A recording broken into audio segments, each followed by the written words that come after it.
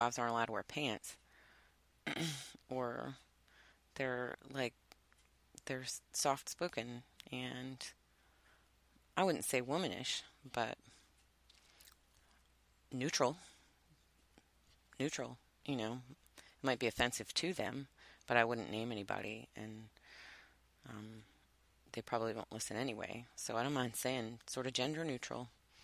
Um, no real womanish characteristics, but no real manly characteristics either, and that tends to be the accepted male figure these days, and I think it's kind of gross. And I don't know. I'm nervous about how to raise my son. So if y'all know, it's a lack, and we all need to be looking at it. And somebody, I don't know, somebody lead us through it. Somebody teach us how, because somebody must know, right? God hasn't abandoned us. That's just something I personally haven't figured out. One of y'all must know. So share it out. So anyway, moving on. Willingness. So when we get into the song, that's what we see. Um, and you go right down the line. Deborah sings, a song about basically what happened in chapter 4. She gives, a praise to the Lord. She declares His greatness. She talks here. Let's see.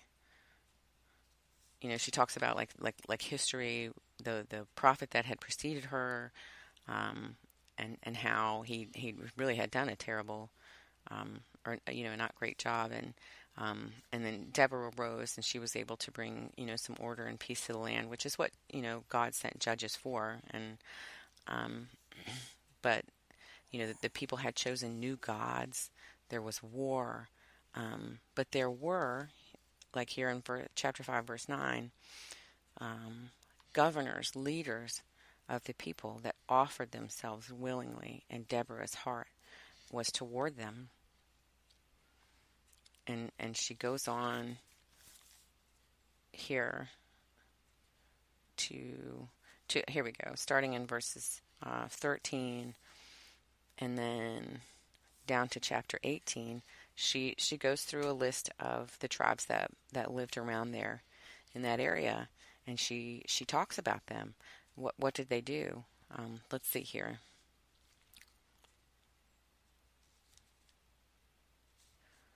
Benjamin, they came down.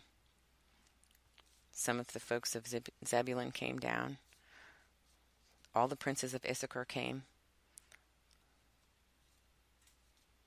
Now then, Reuben, he stayed among his sheep. Gilead and the folks of Dan stayed on the other side of the river. Asher kept on fishing. But Zebulun and Naphtali, they showed up and risked their lives. They were willing.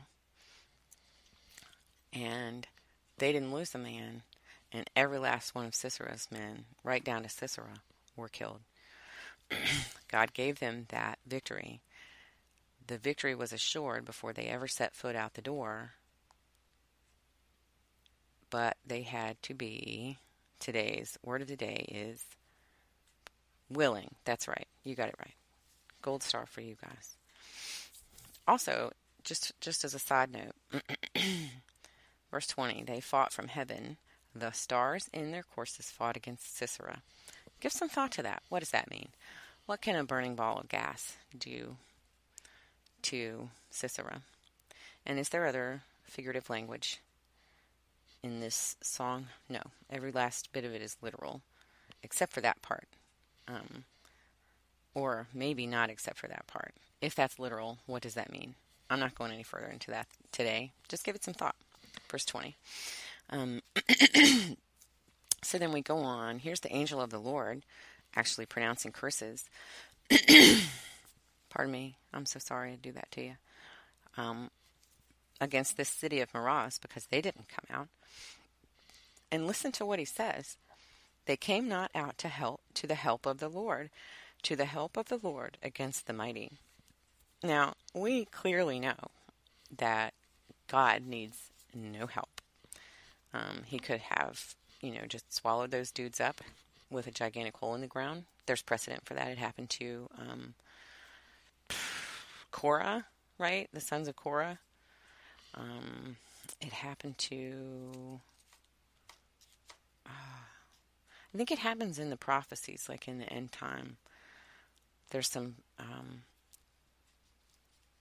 interpretation of the ground opens up, or the ground helps the woman by opening up her mouth and swallowing the armies of the Antichrist. And that's generally, I think, understood to be like, the ground opens up and swallows them up. But anyhow, so here, God needs to know help, but God does not accept the fact that he does not need your help as an excuse for you to sit and do nothing. And you can see that from these verses. And that goes for you, and that goes for your husband, and that goes for your church. If you do nothing for anyone outside of your home, simply because God does not need you, then you need to read Judges chapter 5, verse 23, and ask the Lord what it means for you, what it means for the church, and how you should understand that and act. I'm going to leave that alone and let the Holy Spirit guide you through that one. So here's the good part. Here's the important part. Here's the part that these old commentators that like to call Yael presumptuous, even though, Deborah makes it clear that God delivered Sisera into her hands on purpose to spite Barak. Even though that's clearly in the Bible, they still want to say that Yael stole his life from him, that she was presumptuous, that she ran ahead of Barak, the Lord's actual sent person to take care of this. If you ever read or hear anything like that, you can just send them to Judges 5, 24 to 31. And it just blows it out of the water. You don't even need to speak. You can just say Judges 5, 24 to 31, and you're done. You can walk away and let them deal with the rest of it. Blessed above women shall Yael the wife of Heber the Kenite be. Blessed shall she be among women in the tent. Yes, that really sounds like God is very, very upset with her for what she did. I agree. That's the kind of language you're always looking for when someone has done the wrong thing and God's going to get them for it later. No, I'm sorry. I really was going to try hard not to be sarcastic in these podcasts, but listen, that's just a really dumb position. I mean, I get it. Like, I would imagine that everyone who has written that or read it and agreed with it probably has a lot more in common with Barak than they would ever admit. And so the actions of Yael shamed them in the same way that they shamed Barak. And that's why they write those things. And I understand. I do. I get it. But I don't care. If you see that anywhere, it's a lie. And a lie is from the devil. You're not meant to read this and feel your heart soar with Yael and think in your heart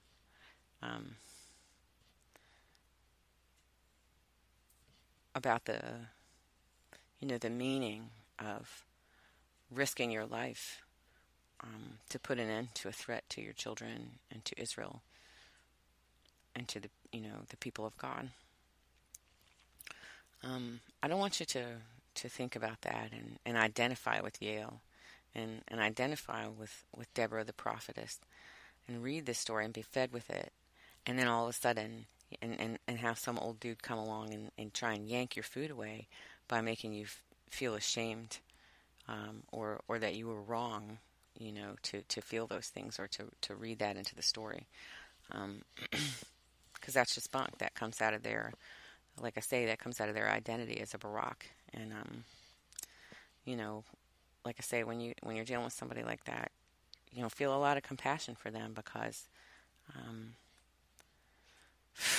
God doesn't have nice things to say about a coward. And then, pray for him, because who cares? Of all of the problems that people have to overcome in order to climb over to God, compared to some of the stuff out there, just being a coward, that's nothing. Serial killers get saved, rapists get saved, all kinds of just really rotten people. Read the testimony of Ted Bundy. That dude was legit saved. I really believe that. And, just a garden variety like coward that, I don't know, sells lumber or whatever and takes care of his family. Come on.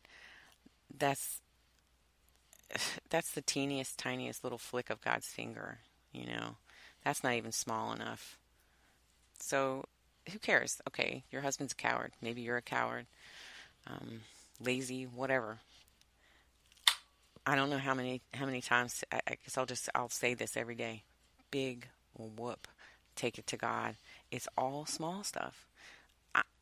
Every bit of it. God handles cancer. God handles wars. God handles Ted Bundy. God can help your soft and pasty husband. He can. I'm just saying.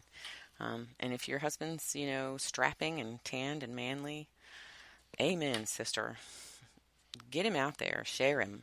Get him out there fixing little old ladies, garages, so he can shame their neighbors into being manly and raking little old ladies' leaves and stuff. That's what I say. Let's pray and learn how to raise our sons, and let's build our husbands up, and don't just build them up for ourselves, but share them, get them out there, being examples to other men to lead them, or if that's what it takes, shame them into seeking a life of strength and usefulness to those who need it, which I think is a huge part of what it means to be a Christian man. And so, I'm sorry, we keep going back to that, but I guess that's just a really overwhelming, characteristic of this passage that's always stuck out to me. And as a wife and as a mother of a son, manliness is as important to me as it is to them too. So, it keeps coming up. But we're almost out of time, and I really do want to focus on Yael. And I understand that a lot of people can be put off by what she did, exactly what she did. But sisters, that's what she had. Have some compassion for this girl. She lived in a tent in the desert. She saw a chance to save people's lives. She knew who this man was. She knew about his 900 chariots. And just because it says there was peace between his king and her husband, that doesn't mean that she loved him or that she was a traitor or was on his side. That means her husband didn't mess with that king, and that king didn't mess with her husband. That's all it means. It doesn't mean that they were friends or partners, and it doesn't mean that she tricked Sisera and was a traitor or a betrayer. She knew who she was, and she risked her life to put an end to those 900 chariots, to put an end to his raids. Go and find out who Sisera was and what he did, and then see what Yael did for Israel, for the chosen people of God. And then go back and look at verse 23 and see what God says to people who won't risk their lives to do his work. Blessed is Yael among women. And I say, I want that strength and I want that courage. I want that presence of mind to know when there's an opportunity for me to bless the church, to help God. He said that. I'm not saying that I'm great and that I've got all sorts of things to offer.